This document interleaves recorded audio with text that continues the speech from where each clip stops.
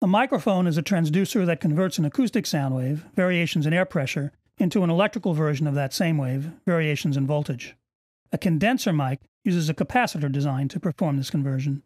The diaphragm is a thin plate suspended very close to another backplate attached to a wire, with an air gap between them.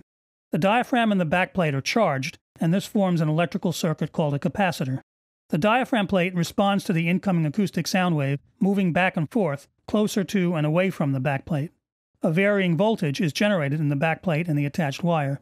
This varying voltage follows the pattern of the acoustic wave and is sent out of the mic to a mic preamp in the console or interface.